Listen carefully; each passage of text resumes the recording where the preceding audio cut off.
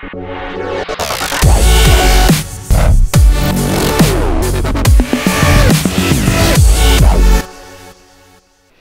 folks, Tim Newman with Softlight Studios coming to you once again today from Columbus, Ohio.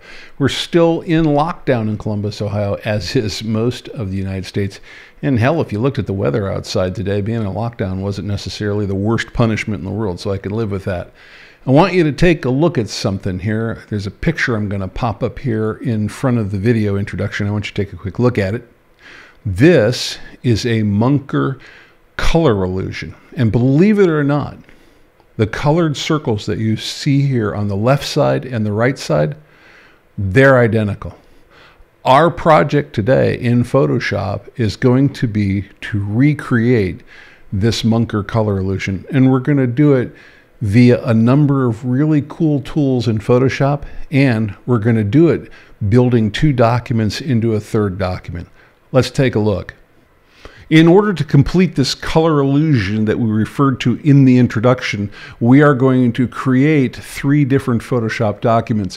One document we might think of as the left side of our illusion, another document we might think of as the right side of our illusion, and the third document would be an aggregate of documents 1 and 2 so that we can actually test out the color illusion and see that it in fact does work.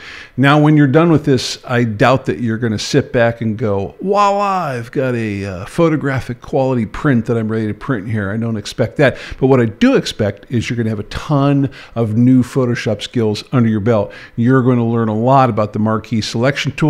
You're going to learn about effectively applying the modifier keys to that selection tool process. You're going to learn a lot about guide layouts and how to use them to your advantage. You're definitely going to be working with the paint bucket tool, and you're going to be learning some stuff about color theory.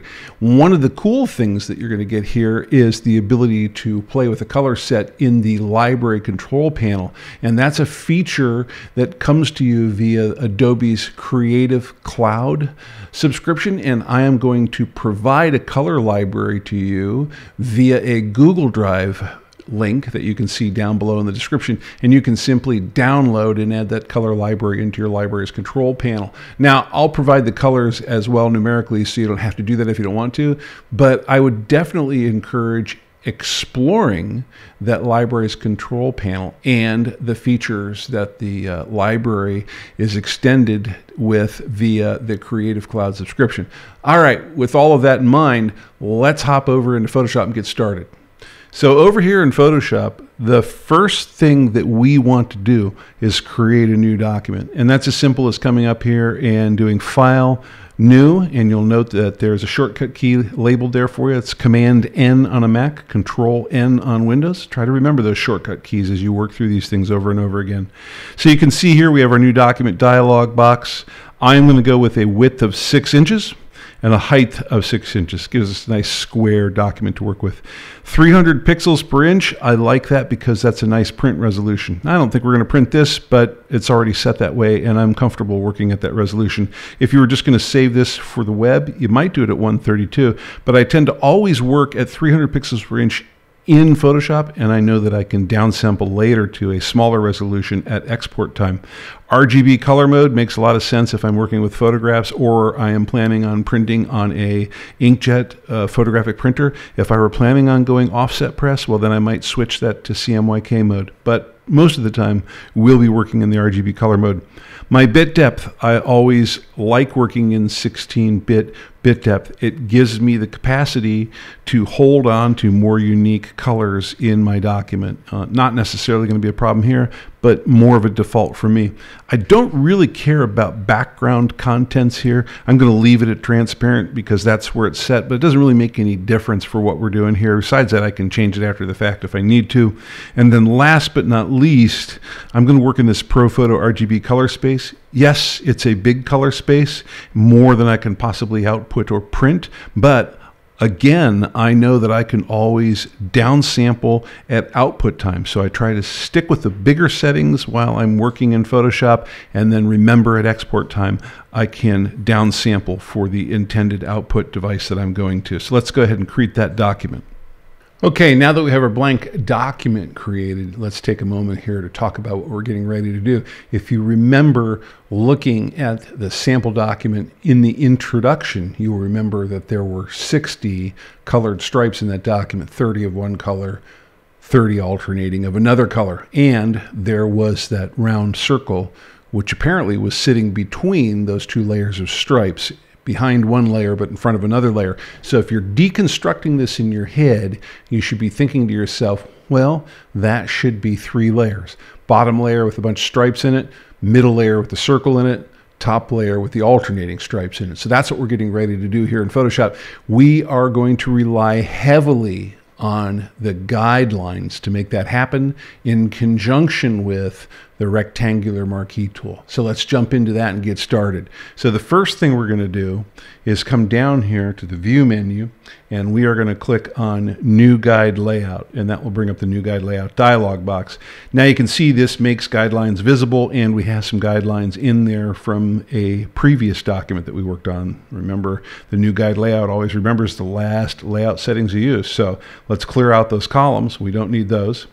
Let's go ahead and make our rows set to the 60 that we want.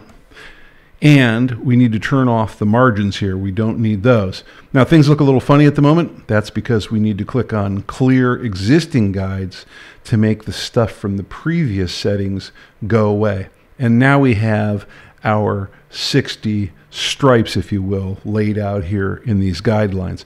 So now it's time to load up the rectangular marquee tool and start selecting these areas that we're going to fill in. So I'm going to hit the M key to bring up the rectangular marquee tool. You can see that tool is now active.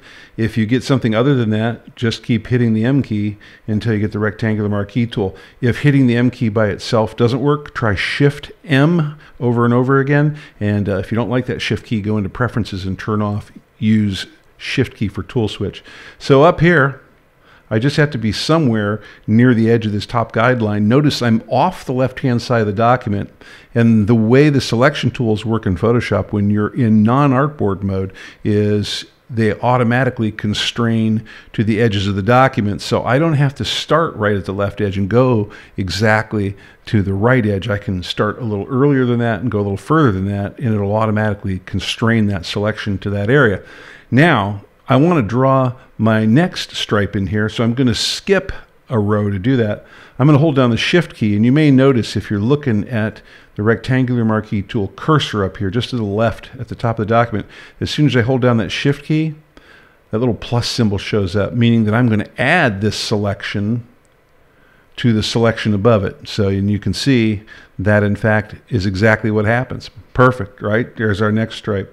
So I'm just going to repeat this process over and over again, and rather than have you sit there and watch me draw these lines over and over again, I'm going to stop the video here and I'll come back to you when I've drawn all 30 of those. So be right back. Okay, so while I went away and saved you a bunch of time, you'll see that I have a bunch of my selections drawn here, and they're marching around nicely on the screen. I have one to go, and I wanted you to watch this just because I wanted to show you one possible thing that could happen to you here. Let's say you forget to hold down that Shift key before you add into the selection, and you're like, okay, I'm going to start drawing. Uh-oh, all of the other ones that I had already drawn are gone. And if you say, okay, I don't want that selection, I'm going to get rid of that one now. Let's come up here and do a select, reselect from the select menu. You notice we get that little one back. And at this point, you're starting to panic because it's taking you about 3 minutes to draw those in. Turns out, if you just use the Command Z key on the Mac, Control Z key on Windows, you can back through the steps you have recently taken. And eventually, I went back 4 steps. I got these selections back. So that's a really cool thing. And that didn't used to be the case in Photoshop. It used to be you could undo one thing, and then that was the end of the Command Z buffer. So now they've added that in, and I think that's way better than losing all that selection work. I'm going to hold down that Shift key, and I am adding in my last rectangular marquee tool down here at the bottom. Now, one thing that's a little difficult to tell here is exactly where each of these rectangular marquees are. It's like, okay, did I skip every other row like I was supposed to? Let me assure you, as soon as you fill these in with the paint bucket tool, it's going to be obvious whether or not you messed up. Now that we have all of our rectangular marquee selections marching around the screen here, we are ready to color them in. And the easiest way to do that is using the paint bucket tool. I'm going to hit the G key, and you notice the paint bucket tool becomes active. That's the one that we're looking for there. If I keep hitting the G key, you will notice that I get one of 3 different tools there. Ultimately, I want to make sure I get the one that looks like that. Now, if you loaded up my color set into your library's control panel, you could just directly go over here and pick the color right out of the control panel by clicking on it, and you'll notice immediately that color is now our foreground color in the color picker. Now, for those of you that didn't do that, I'm just going to click on the color picker, and I'm going to bring up the color picker dialog box. And you can put this color in directly by inputting the values that you see here. And you don't have to input every value that you see here. You can use one of 5 different color sets here. First is hue, saturation, brightness. You can copy those 3 values. Second is the RGB or red, green, blue values. You can use those 3 values. There is the lab color mode values. That would be our lightness, channel, and our A axis and B axis values. Or you could use the CMYK values right here, these percentages. Last but not least, you could also use this value right down here. This is a web safe color. So you have 5 different mechanisms for taking the color out of here and putting it into your color picker and getting it. All right, I'm going to click on OK, and I'm going to go up here and just click right on this very top space. Look at that. All of them got filled in with one click. And just looking at the settings for the paint bucket, you can see that I've got anti-alias turned on, contiguous turned on, and I've got all layers turned off. So that's just keeping us focused on this layer and filling in the active selection that is here. So there we go. We have our first 30 stripes in place. Now, let's go ahead and do a select inverse. And you'll notice immediately by doing this select inverse, our selections shift to the alternating stripes, and we are ready to fill those in, with the notable exception that we want to create a new blank layer to do that in, so that we don't put them on the same layer. We want to keep them separate. Remember, we said we needed to have those 3 layers in order for this to look like the sample document that we showed at the beginning. We are going to fill that in. We are going to go with the B color out of the color library that I shared with you. You'll notice that's instantly become our foreground color there. Again, for those of you that didn't get the color library, I'm going to click on the color picker. I'm going to give you a minute here to look at those values. Pick whichever color mode that you want out of here and copy those 3 or 4 values and copy it into your color picker, and you'll be all set. For me, typically the quickest one is the web safe color right here, because I only have to put that in one field. So I assume you got that. We're going to click on OK, and we're going to come up here and click on any one of these areas that's transparent behind it and is surrounded with our marching ants for a selection. And there you go. There is our alternate stripes. And as we said, they are in separate layers here, so that's perfect. Now we have one last thing that we need to do, and that is we need to put our colored circle in the middle. And we really want that to be exactly centered in the document. It doesn't have to be, but aesthetically speaking, that's the way to go. Now, the easiest way to do this, come up here, do a View, New Guide Layout, and let's just go with 2 columns, and I don't need any gutter there. And we are going to go with, back up 1, 2 rows. I am not going to clear my existing guides. I want to keep those, just in case. So now I've got exactly what I need there. I have got a guideline going right down the center, and oh, by the way, one of these guides here turns out to be the middle of this document, turns out to be right there. So what we need to do now is we need to draw a circle. We also need to make sure that we draw that circle on its own layer. So I'm going to come over here and click the plus icon, and that gives us layer 3 over here. I'm going to come back here to the middle, and I'm going to hit the M key. That gives me the rectangular marquee tool again. I'm going to hit it one more time, and you notice there's the elliptical marquee tool. Now, because I have guides here, our circle will immediately start from the intersection of that vertical guide and that horizontal guide that we're closest to. Now you notice as I'm drawing this out, it's not drawing from the center. Easy enough to fix. On the Mac, it's the Option key. On Windows, it's the Alt key. Now we're centered. However, it isn't necessarily a circle. That's as simple as adding in the Shift key. Now I have a perfect circle, and it's centered in the document for me automatically. Pretty convenient that those two modifier keys do that for us. Remember, when you're using modifier keys with any of these selection tools, let go of the mouse first, modifier keys second. There we have our selection that we're going to fill in with that yellow. Again, we're going to go grab the paint bucket tool. We're going to come over here and sample the yellow out of our color set 01, that C color there.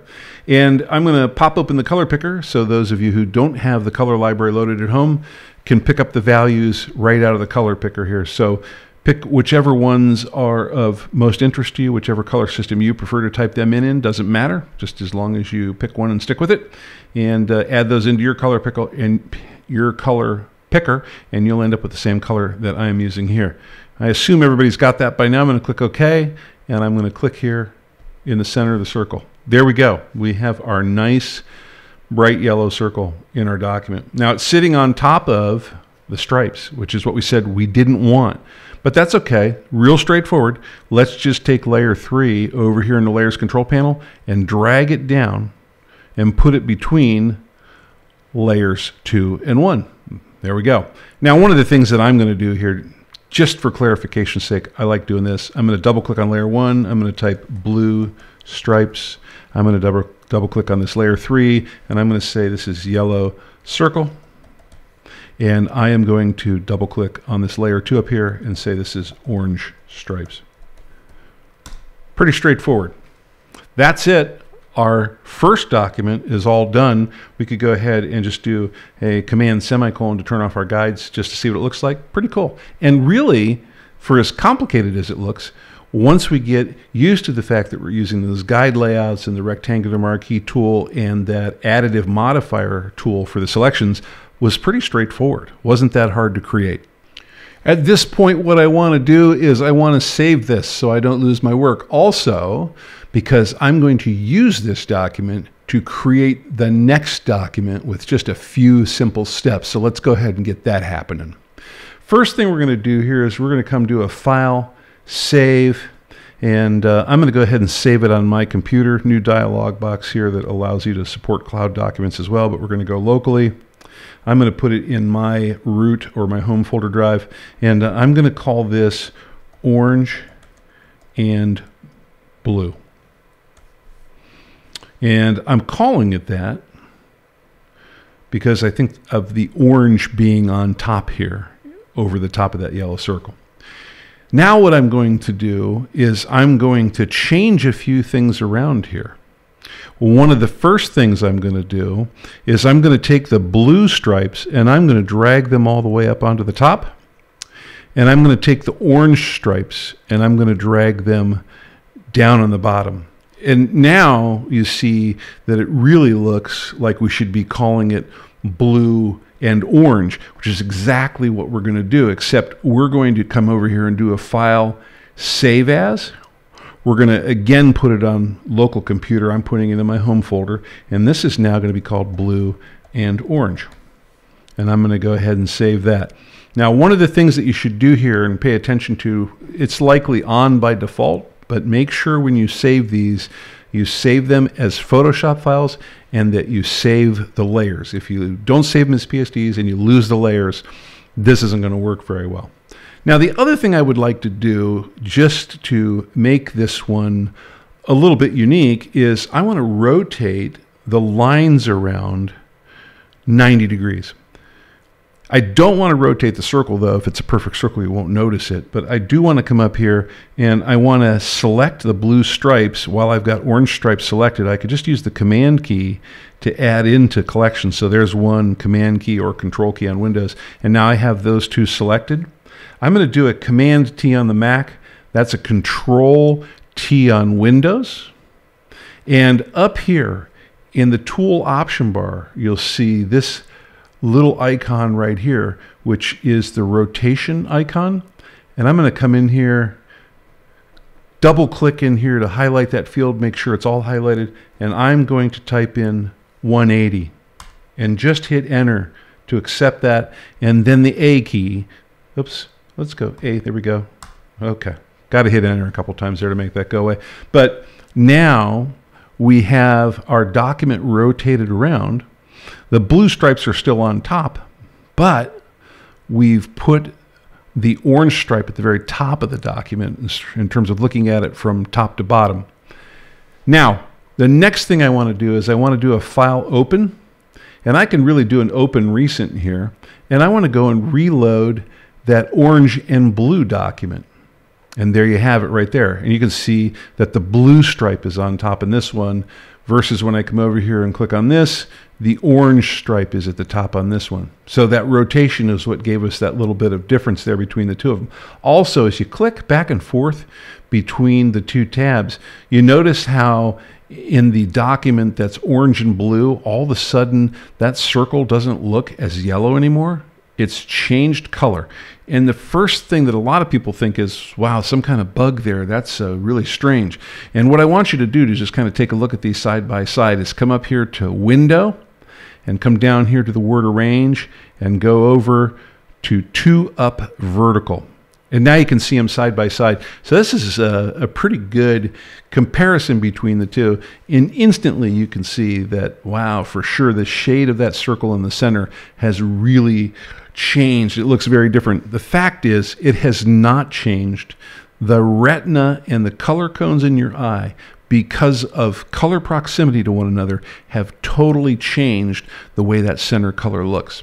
In a minute, we're going to come up to document number 3 and give you a way of really exploring this in depth, which I think is going to be pretty cool. Okay, in document number 3, what we want to do is combine these two documents together. One of these documents is 6 inches by 6 inches. The other document is 6 inches by 6 inches. Seems like it'd be pretty easy to put them into a 12-inch by 6-inch document side by side. And that's exactly what we're going to do. And you're going to get a real quick introduction to some of the move and drag and drop features in Photoshop that I think are pretty cool and can save you a lot of time, especially when you're compositing. So let's watch how this works.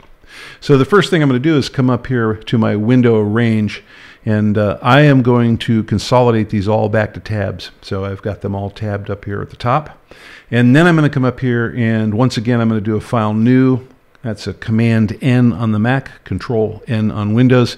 And notice that our measurement system got changed. That's okay. We're going to jump back into inches over here. And we're going to make this 12 inches wide. We are going to go 6 inches tall, and all the other settings I am fine with. 300 pixels per inch, RGB color mode, 16-bit, transparent, ProPhoto RGB. I'm happy with all those other settings. So let's click on Create. There we go. New blank document. So if our originals were 6 by 6 and this is 12 by 6, we ought to be able to put one on the left and one on the right. Let's go ahead and do that. First thing we do is come over here and click on the orange and blue tab over here, bringing this document up.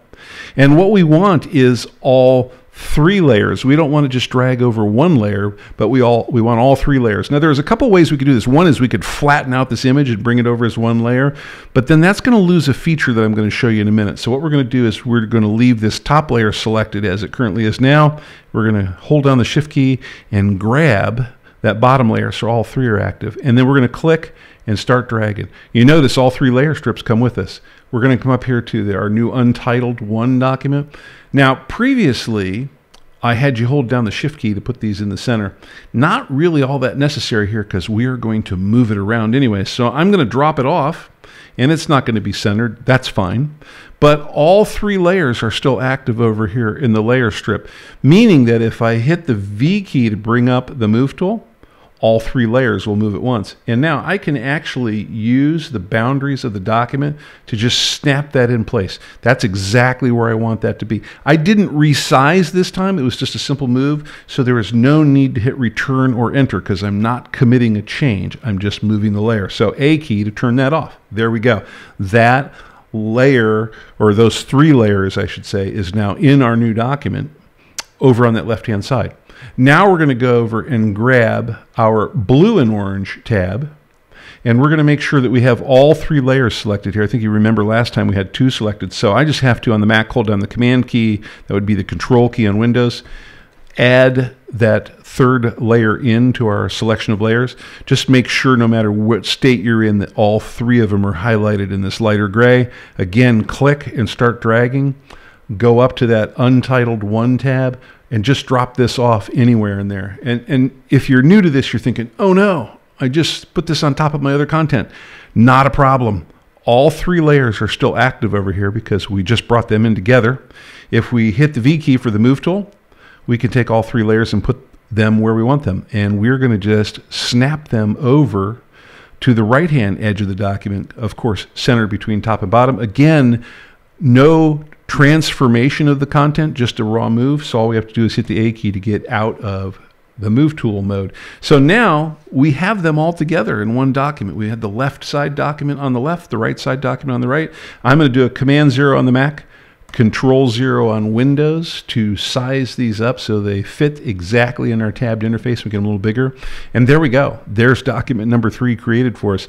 And the reason we created document number 3 is twofold. One is I really wanted to show you how to move and put these things together and how they snap together really quickly. Plus, I want to take the final step of showing you that this color in the middle has not changed. I'm going to come down here and grab my yellow circle at the bottom, which came from my original orange and blue document. I'm going to hit the V key to turn on the Move tool. Now that's the only layer that's going to move. And I'm going to start to drag this over. Watch what happens when it hits the middle. Ah, doesn't work so well, does it? Well, now let's think about this. And that really comes down completely to what our layer order is here, right? So let's go ahead and hit the A key and just drop that off there and think about this. Well, our blue stripes and our orange stripes up top are totally blocking that circle. So let's take our blue stripes that are at the top and drag them down to the bottom. Well, there we go. That's better, right? And let's take our yellow circle that's up here outside of those orange stripes and drag it into the middle. Now we're making some progress here. And we can now see, if we come back here to our lower yellow circle and we hit the V key, we can now see exactly what's happening. We can move this between and it stays underneath there, no problem. Except we do have one more issue. I don't know if you've spotted it yet, but in both documents, we have now put the orange stripes on top.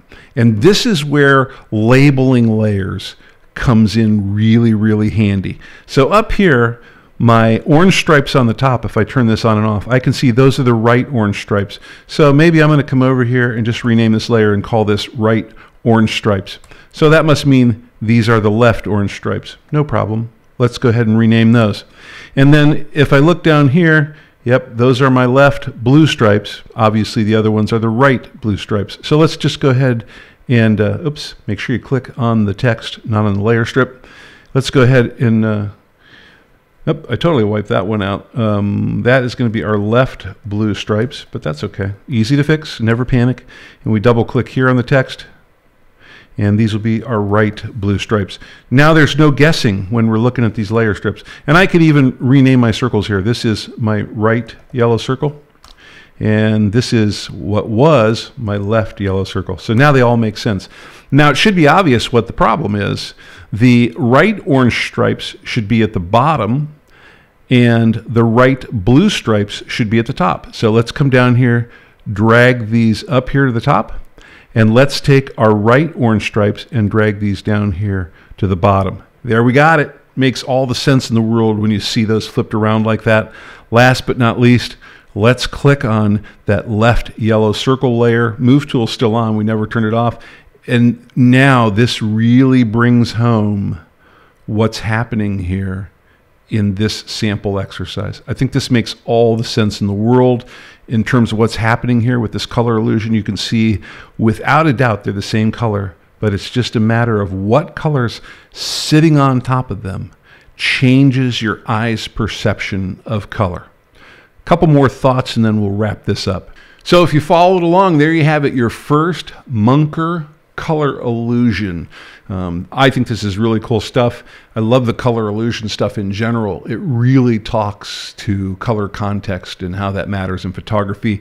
But I also thought this was a really fun exercise to walk you through. So I hope you enjoyed it, and I hope it solidified a lot of Photoshop concepts for you and a few color theory concepts along the way.